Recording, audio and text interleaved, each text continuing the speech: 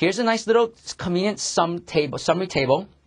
And I'm going to have you input some notes in column Z so you have a good reminder to yourself of what they are. Let's take a look at what this does.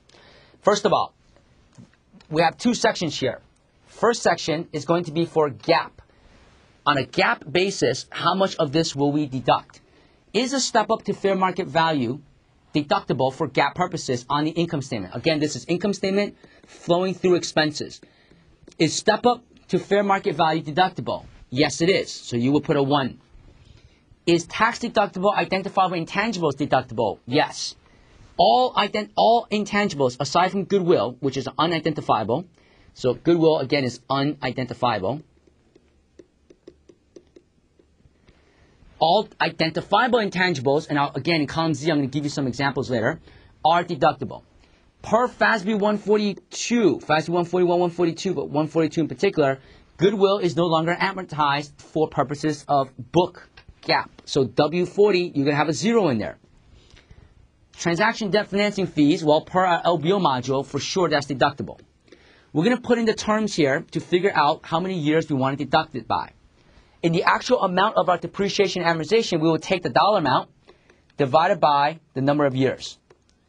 And this number is the total depreciation and amortization from the transaction, specifically from the deal, that we will now have to incorporate back into our income statement when we deduct the expenses. All of that, however, is different from our tax, what the government is going to say we need to do. So, for tax basis, tax purposes, step up to fair market value, that is tax deductible. It's as if it was quote-unquote asset purchase, not an asset deal, folks, but an asset purchase as if it was, for instance, through CapEx.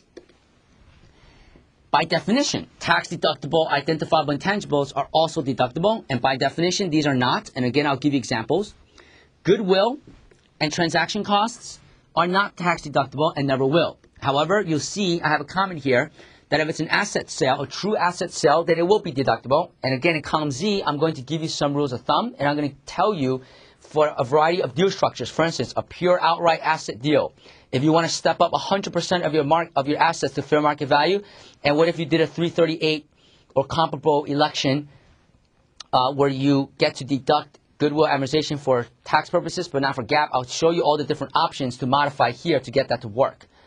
Transaction debt financing fees, of course, is also deductible. So we'll do the same thing here. We'll set these number of years equal to these. We will now assume, as of now, an accelerated depreciation schedule. That will be way too outside the potential scope of this right now. And it will also, again, have our dollar amount divided by these. Or rather, this arrow should really point this way because it's going to be brought down there. So now, let's go to column Z, and let me give you some stuff to write in column Z. So I'm going to give you some notes. And in Z37, you can say to yourself, if I have to step up to fair market value, Z37, we'll probably need a few rows here, a few columns.